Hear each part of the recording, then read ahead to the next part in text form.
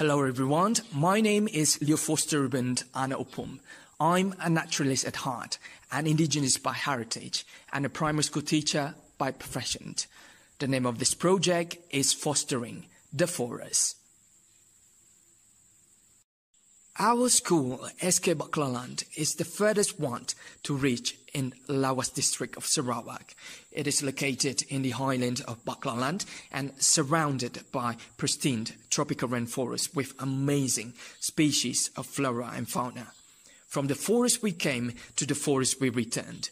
Being indigenous in the 21st century, one must not forget the fact that our ancestors once called the forest their home. Before there were any modern civilizations, the forest is their sacred land. If we really want our future indigenous generation to flourish, to become truly empowered by their roots, we have to allow them to love the forest first before we ask them to save it, because the forest is a part of their indigeneity. Therefore, we at Ba Kelalan have created an environmental education program that is called Fostering the Forest, which caters to the Lumbawang community of Ba Kelalan. To foster, in other words, is to take care. When a person has a foster child, that person will have to take care of that child for a certain period of time, right?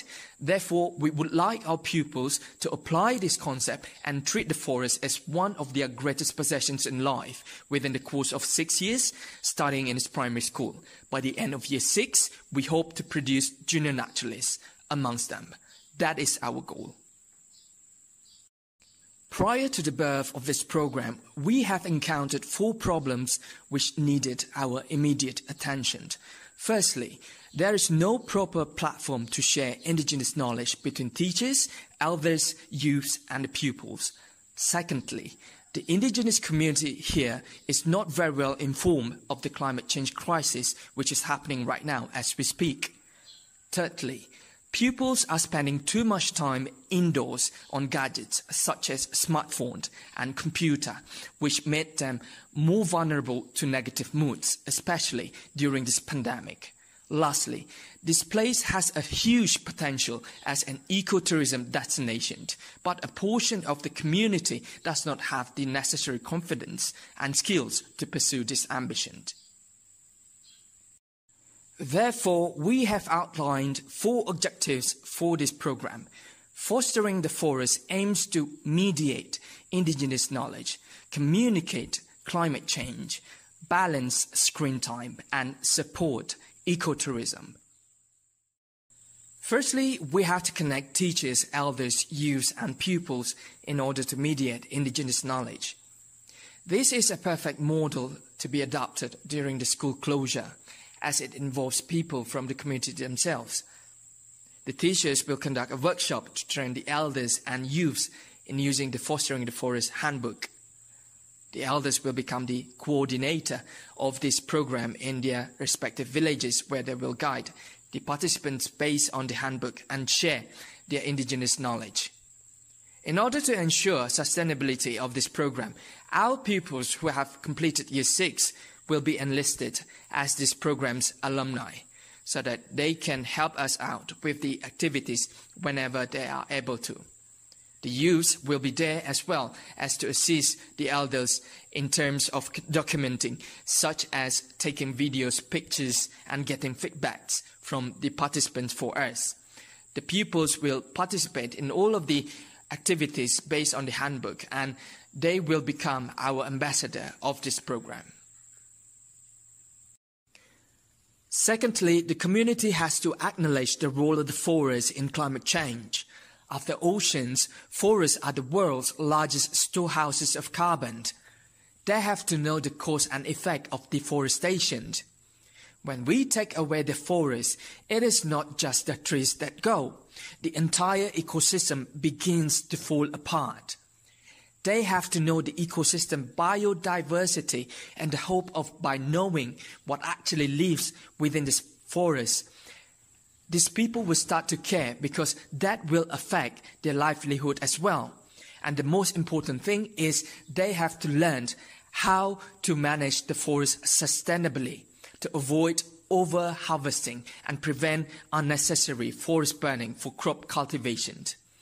All this can be done by organizing community talk, video screening, poster contests, and flyer distribution through this program, just to mention a few, which touch upon the subject of climate change, particularly how forests can help in combating this crisis. Thirdly, we have to merge technology and nature in order to balance screen time. iNaturalist applications is an excellent example of how we can marry technology and nature at the same time.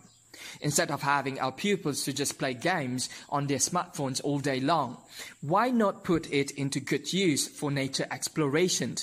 iNaturalist is a free platform used to record observations of plants and animals in nature using photographs. Pupils can share what they have found and contribute to a global dataset of biodiversity information used for both science and conservation.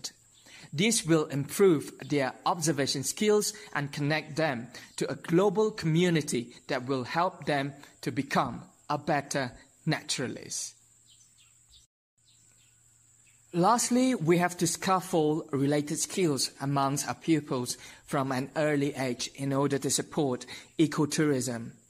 Based on the 6 competencies of deep learning, through this program we aim to develop individuals who can be characterized as a proud ambassador to their own indigenous culture. Individuals who are environmentally conscious and ready to tackle the climate change crisis with the rest of the world. Individuals who are willing to collaborate effectively with the community in order to develop sustainable ecotourism in this place. Individuals who can communicate their ecotourism products proficiently to their potential clients. Individuals who are able to generate creative ideas to promote this place as an ecotourism destination. Individuals who are able to think critically on the impact of the ecotourism of this place to the community and potential clients. And here we have a list of practical careers in ecotourism which our pupils can choose from for their future undertakings by working with what nature has to offer. Becoming a naturalist, conservationist, tourist guide, homestay operator, and cultural event organizer, just to mention a few. Our short-term goal for this program is to produce 10 episodes of Fostering the Forest by the end of December, which will be posted on our social media platform. And our long-term goal for this program is to produce junior naturalists amongst our pupils by the end of Year 6. In order to achieve our short-term goal, the nature awareness quality will be fostered through our science niche groupings, namely Insectifier, a study on entomology, Plantopia, a study on botany, Bird Watchers, a study on ornithology, and Ecologic, a study on the ecosystem. These studies will be carried out in our very own botanical park, which is in a forest setting, the first of its kind in Sarawak, to be run by the school itself. And this is one of the ecotourism attractions in Ba Kelalan, which has been established by International Tropical Timber Organization, Sarawak Forestry, and recently we have received generous fundings from Ministry of Tourism, Arts and Culture Sarawak to improve the facilities in this park. We will cover 2 episodes per month to showcase the learning of the pupils on the studies mentioned earlier. In order to achieve our long-term goal, we will develop a naturalist kit which comprises of necessary tools to aid the learning, such as a field journal, magnifying glass, simple binoculars, insect collecting net, critter cage, ruler and sealable plastic bag to collect samples. We will also present badges to the pupils to reward their learning.